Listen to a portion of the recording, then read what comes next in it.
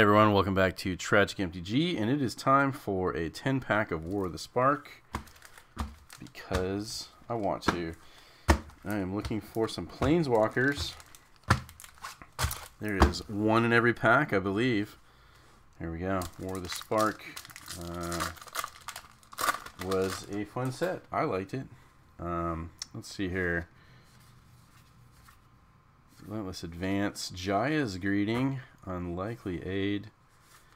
We got uncommons. We got Mowu, Loyal Companion, Dovin's Veto. This is a card that we will scan up. I forgot to turn on the scanner. There it is.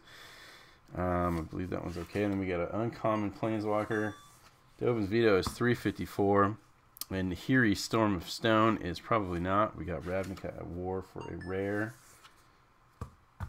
And exile all multicolored permanents for 4.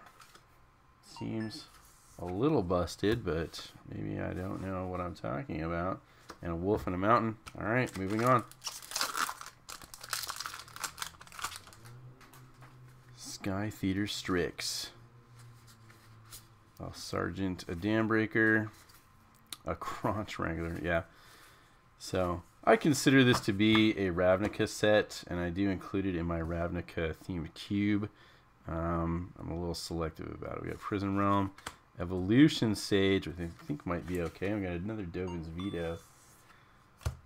There we go. And Sarkhan the Masterless is actually a card I've been looking for to make my Super Friends deck that I had created on Arena when this set was out.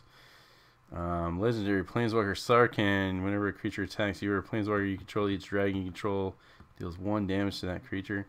So the idea is you get a bunch of other Planeswalkers out, and then you can +1 until end of turn. Each Planeswalker you control becomes a 4/4 red dragon creature and gains flying. So if you got a bunch of them out there, you can smash them, or you can -3 it to create a 4/4 red dragon creature token with flying.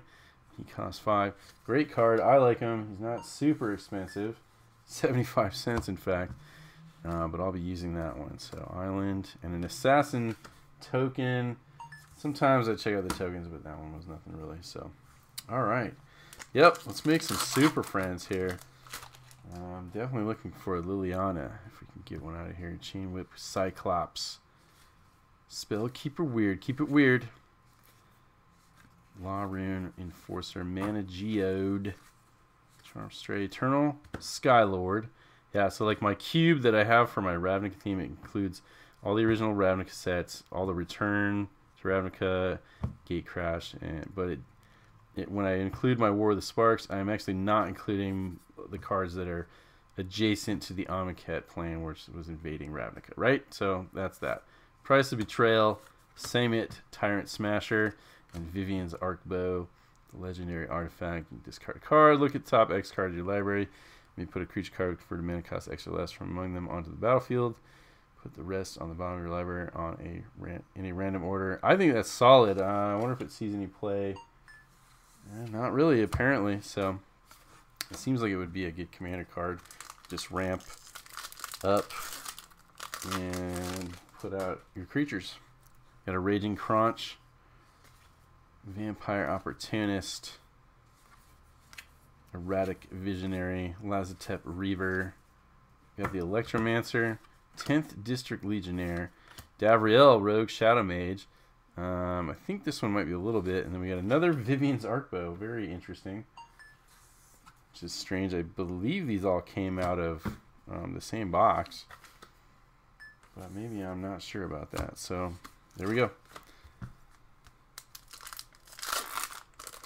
Had a couple boxes that were open and they might have got mixed together, so I'm not sure how this is going to go. Got the Goblin Assault team. There's an Assailant. Banehound. Got a Leyline Prowler. I think this might be worth a little bit. Is it? 29 cents. It's not. It's been reprinted.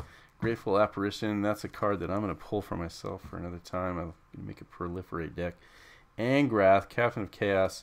A Dreadhorde Butcher. I'm not sure which of these. I probably should just check and see which commons and uncommons are good. Dreadhorde Butcher for black and a red. It's a 1/1 haste. When it deals combat damage to a player, Planeswalker put a 1/1 counter on it. When it dies, it deals damage equal to its power to any target. It was a good card when it was in standard. I don't know what it is now. It's over $1 for the promo pack version. The regular version is 95 cents, so it's okay. All right, next up, one more pack. Let's do it. Turret Ogre, Skulker, Crocodile, Giant Growth. Oops, did I miss one? Nope, and there's a foil there. Eternal Skylord, Bleeding Edge, Rescuer Sphinx, Nissa, who shakes the world. Yep, I definitely am going to want one of these. Build some decks around her. So for 5, you whenever you tap a force for mana, add an additional green. +1 to put 3 1/1 counters on up to 1 target non-creature land you control. Untap it becomes a 0/0 elemental with vigilance and haste. It's still a land. It's pretty powerful. And you can -8 her to you get an emblem with lands you control have indestructible. Search your library for any number of forest cards. Put them onto the battlefield. Tap, then shuffle your library. Nissa, who shakes the world, is 529. There we go. So we got a foil rare, role reversal. Exchange control of 2 target permanents that share a permanent type for 2 blue and a red. So I'm not sure how often you would want to do that. I gotta type it in. Role reversal. War the Spark. Nothing big as a normal one, and as a foil it's 89 cents. And a zombie army. There we go. War the Spark pack number 5. I don't know what it is. More like 8. Dam Breaker, Time Twist, Gateway Plaza, D-Spark. I'm not sure if this is worth much, but I mean it's an okay card. It's been printed in Commander 2020 and a few other things. Strixhaven Mystical Archives. So it's only 50 cents, but I'll keep it. Jaya and Neheb, Dreadhorde Champion for 4. He's a legendary zombie Minotaur Warrior. Trample whenever he deals combat damage to a player. Planeswalker, you may discard any number of cards. If you do, draw that many cards and add that much red mana. Until end of turn, you don't lose this mana as steps and phases in. That's pretty solid right there. It's not solid enough, apparently. Got Tybalt's Rager and foil. There we go. All right. Need a mythic here. A mythic Planeswalker. Contentious Plan. Epiphany. Got Paradise Druid. Good card. I don't know if it's worth a whole lot. No, but I'll keep it for myself. Angrath's Rampage. Another one I'll keep for myself. Teo the Shield Mage. You have Hexproof.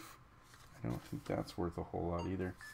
And then there's a role reversal and a foil Rising Populace. So did not get what we needed there. I'll save that token for later.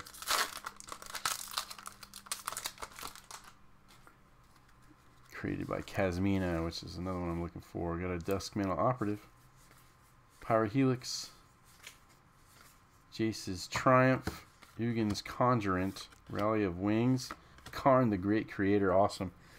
For 4, it's a Karn Planeswalker, comes in with 5. Activated abilities of artifacts your opponent's control can't be activated until your next turn. Up to 1 target non-creature artifact becomes an artifact creature. Power and toughness each equal to its converted mana cost. Or, more importantly, you -2, you may choose an artifact card you own from outside of the game or in exile. Reveal that card and put it into your hand. That's a good one. 11 bucks. And a zombie. Alright, last pack. Let's do it. What can we get out of it? Crush the Descent. Sacrifice to Gideon. Thirst of Sorin. Arlen's Wolf. We got a Prismite. We got a Devouring Hellion. Gleaming Overseer, the Wanderer, very cool, and a Soul Diviner. Wanderer is not much, but it's what I'm looking for. Soul Diviner, 41 cents. All right, that's it for War of the Spark. Thanks for watching, and I'll catch you on the next one.